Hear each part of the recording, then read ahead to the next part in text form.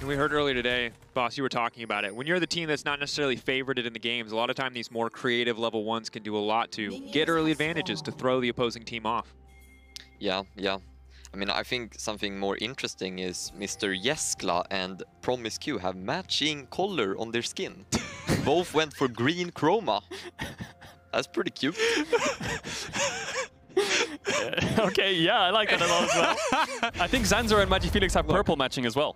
And that kind of synergy is important. And I don't want to say, you know, that we have a conclusive answer as to why Jessica's DPM is so high now. But matching skins, Kadril, could be a part of the equation that allows this man to top the charts when he and his support are so perfectly in sync. Could be. It could be, you know, it could give a little bit of a hidden damage buff, you never know. But I think Jessica has been one of the standouts.